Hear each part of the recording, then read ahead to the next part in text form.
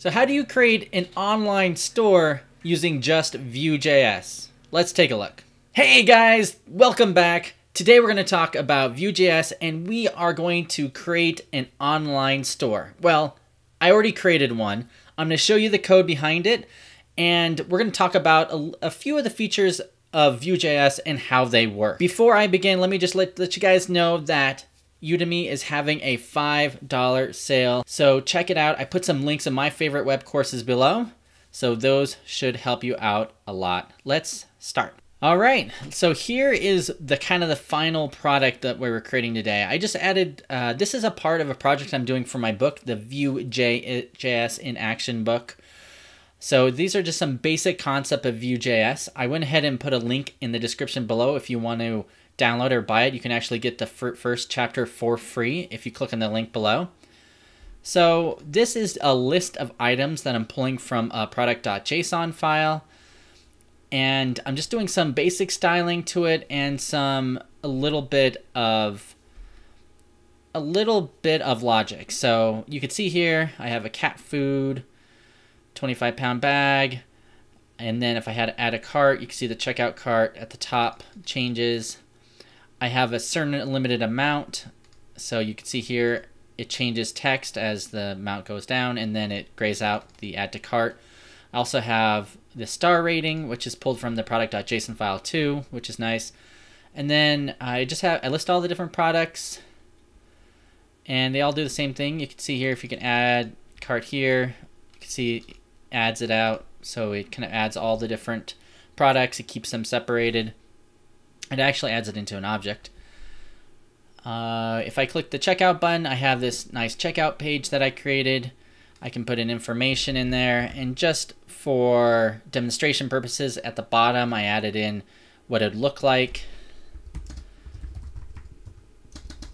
You can see here there's a few different directives here that are looking at these things. I created a drop down, some checkboxes, some radio buttons, and a zip code. So this is nothing special here, but you can see an idea of what that is. And I have this checkout button switches between the two. So really simple app, but it kind of gives you an idea of a lot of different concepts that you could do in Vue.js, which is awesome. So let's take a look at the code. Okay, so here in the code, you can see here, I have all the code here. Let me look at it. So I kind of have it zoomed in pretty far, but so if you look at the top, we have this Vue.js depot. Maybe I'll make it a little smaller. Yep, this Vue.js depot. I have a couple script tags. I'm not using Vue CLI. I am going to be rewriting this app using Vue CLI in the future, but I just wanted something really simple for the beginning of the book. And you can see here I have some style sheets. By the way, if you look at my GitHub, this actual source code is not up yet, but it will be up in the future. If you're interested in getting this source code, sign up for my email list below. I'm using Axios to do to actually pull the product.json file from it. So I'll show you that first. So this is really simple. I have an HTML tag, a head tags. I have my div ID for my app. I have where the site name is. I'm using Bootstrap in here. You can see here I'm including it right here in this link, the style sheet tag here.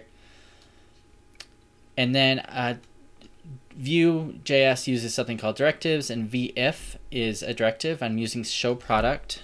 So let me show you that first. So here's in the script tag right here at the bottom is where all my information is for my new Vue instance. A Vue instance, this is where a lot of the logic is for Vue. So here at the top where the HTML is our template. And down here is where we have the logic for the Vue. And so inside this data object, we have something called show product. And these are all your properties. And you can use these properties inside your Vue application. So I have show product called just, it defaults to true. But I have this method here. So you have this method hash here.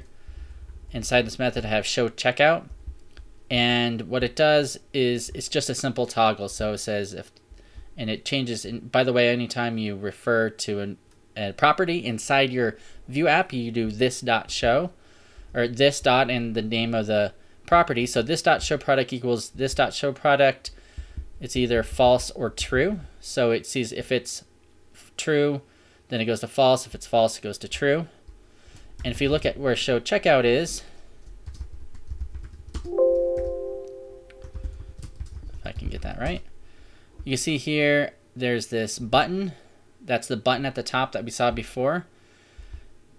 It has V on. So what this means here, this is another directive, and it means on the click of the button, do this method. So it's going to do the show checkout method. And then so in that case, that V if that V if we saw earlier, the show product, this will toggle off and on, so that way we can switch between the different pages. Now, of course, in the future, if you are interested in Vue, there's something called components and there's routing, but we don't have any of that yet. This is just a real basic app to show how it works.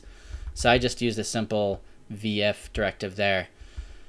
Now let me go back to what I was talking to you guys before, Axios. So once again, this is a lot of different concepts. Maybe in future videos I'll break this down to something really simple, but there's something in Vue called lifecycle hooks, and each lifecycle hook gets initiated at different times and events.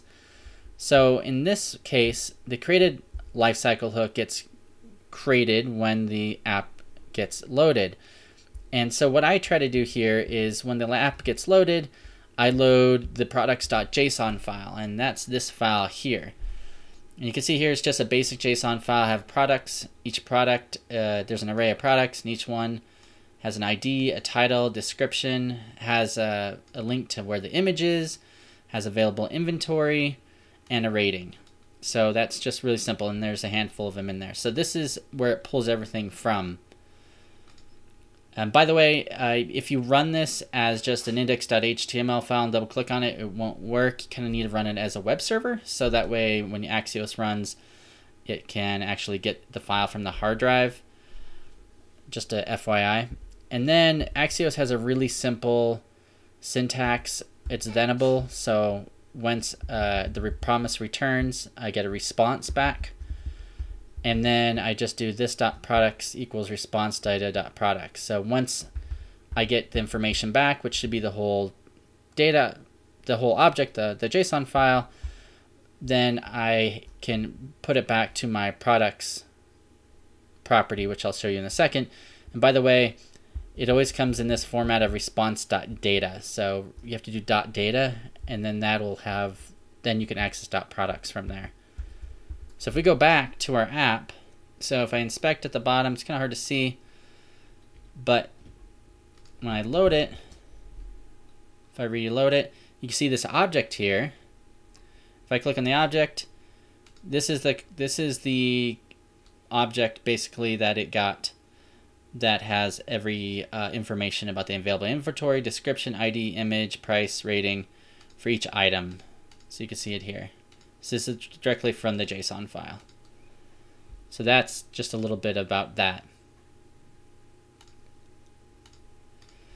So that's how I load the file from it. This loads into this .products. So if I search for this .products, I also have some filters and some other things, but I probably can't get to all that right away.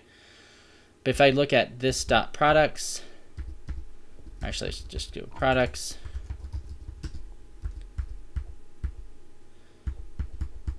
There it is. So it's just an empty array, but it's an empty object, I should say, but it's in my Vue instance in the data object. This, remember, in data is where we create all our properties, like the site name, the toggle we're creating, the states, my order object, and then I have methods, and this is where I do some more logic.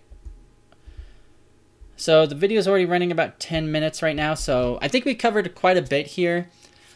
If you like these type of videos, we'll go into more detail. I definitely want to go into each part of this app and show you guys exactly how it works, and we'll construct it one by one. But this is kind of just an overview of how it works. If you have any questions, leave a comment below. Thank you, and have a great day.